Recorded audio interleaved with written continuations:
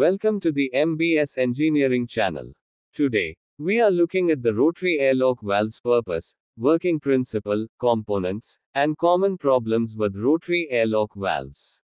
We will discuss this in the detailed description given below. The first topic is the rotary airlock valve.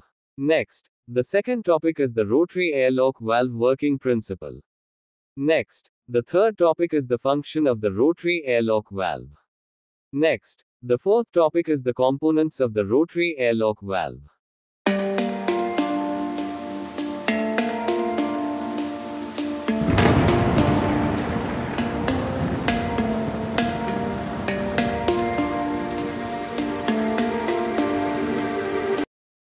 Next, we learn about the rotary airlock valve for the baghouse and ESP equipment. The first point is that rotary airlock valves are also called rotary feeders, rotary valves, or rotary airlocks. The second point is that the RAV's primary function is to lock the air and discharge the dust or fine, coarse powder. The third point is that in a baghouse, ESP system, there is negative pressure inside the baghouse. Therefore, if air or gas leaks at the dust outlet point, the dust will not fall down. We offer rotary valves to limit leakage. The fourth point is that the rotor of a rotary valve is a spinning component that controls bulk material flow from upstream to downstream devices. A drive motor linked to the valve rotor powers its rotation. The fifth point is a rotary airlock valve, RAV, locks or prevents the movement of air or gas from one system to the other while maintaining the flow of material through it. In general, a rotary airlock is used to discharge bulk solid materials like coarse fine powder and cake in the chemical process industry, granules in the cement industry.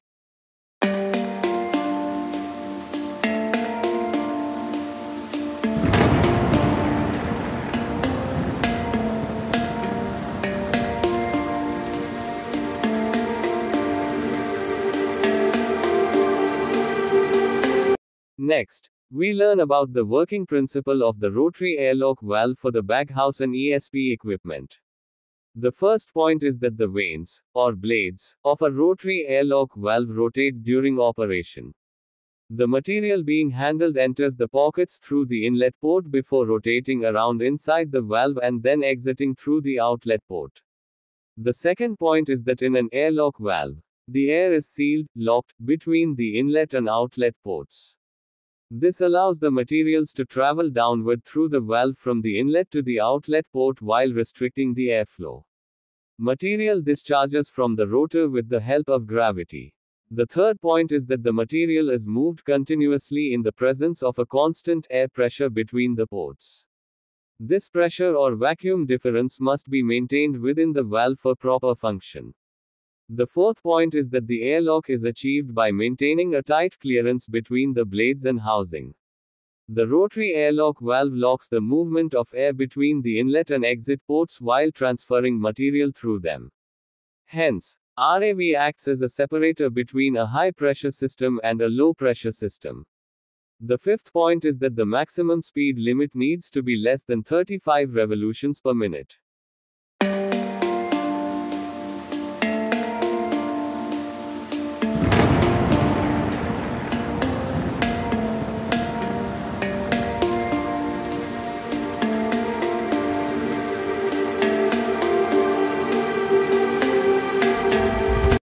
Next, we learn about the function of the rotary airlock valve for the baghouse, ESP, and other equipment. Why it is called rotary airlock valve. Rotary. Due to the presence of the rotor. Airlock. Air movement is locked by the RAV. Valve. It regulates or controls the flow of material through it. The rotary airlock valve has several functionalities, including: the first function is used to control the product flow rate to the required value, fixed or variable. The second function is used to maintain a gas pressure differential between the inlet and outlet. The third function is an explosion barrier. The fourth function is a flame barrier. The fifth function is a process isolator or barrier.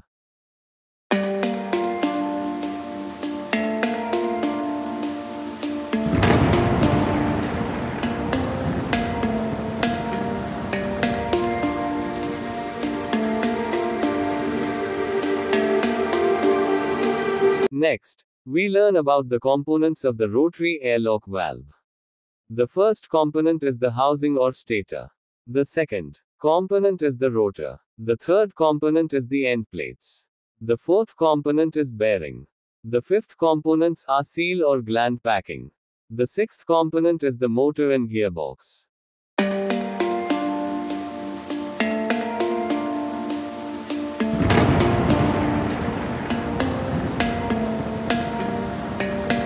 Next, we learn about the components of the rotary airlock valve. The first component is the housing or casing. Throughout the material handling process, the bulk material passing through a rotary valve housing is contained to ensure its safety.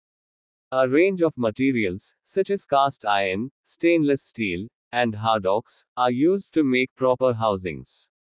Please refer to the pictures of the rotary airlock valve housing and casing for better understanding.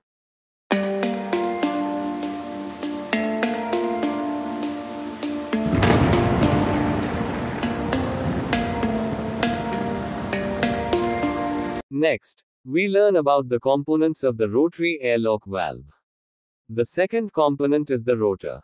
The first point is that a rotor is sometimes called a rotor assembly because it consists of a shaft and blades or vanes that are cast or welded together. It is the part of the valve that spins. The second point, depending on the rotor, can be 6, 8, or more rotor vanes. The third point, the area between the vanes, is called the rotor pocket. The fourth point is the number of rotor pockets reduces, the pocket capacity increases, valve. The fifth point is two types of vanes, open vanes and closed vanes. Please refer to the pictures of the rotary airlock valve rotor for better understanding.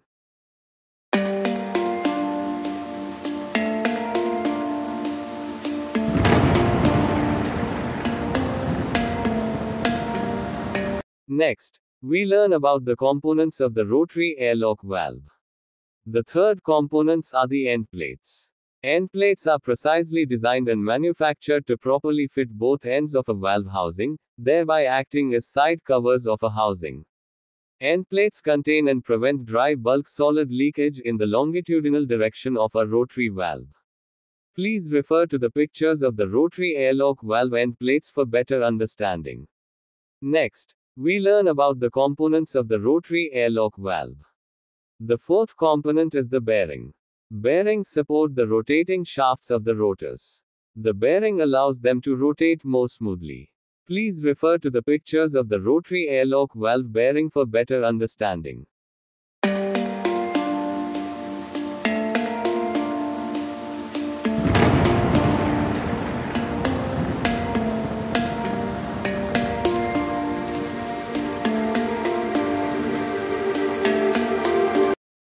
Next, we learn about the components of the rotary airlock valve.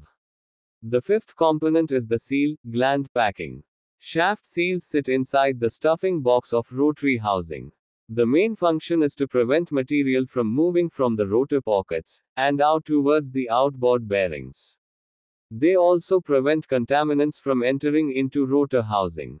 The few gland or packing types are mentioned below. 1. Packing gland. 2. Mechanical seals. 3. Teflon shaft seal. Please refer to the pictures of the rotary airlock valve seal or gland packing for better understanding.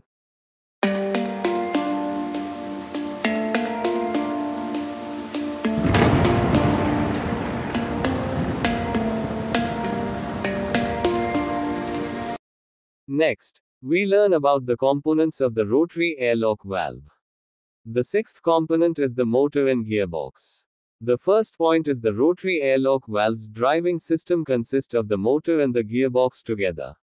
A reduction gearbox powered by an electronically induced motor drives most of the rotary valves. The second point is the reduction gearbox is used to receive a specified motor speed and create a low output speed. The third point is the gearbox known as a gear reducer or speed reducer. It is a set of gears that can be added to a motor to drastically decrease speed or increase torque. Please refer to the pictures of the rotary airlock valve motor with gearbox arrangement for better understanding.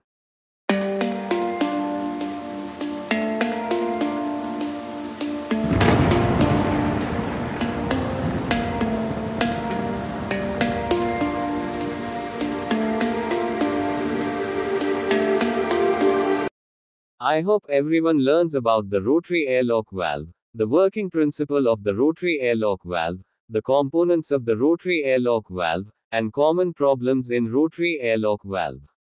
Thanks for watching. Subscribe to the channel for more videos.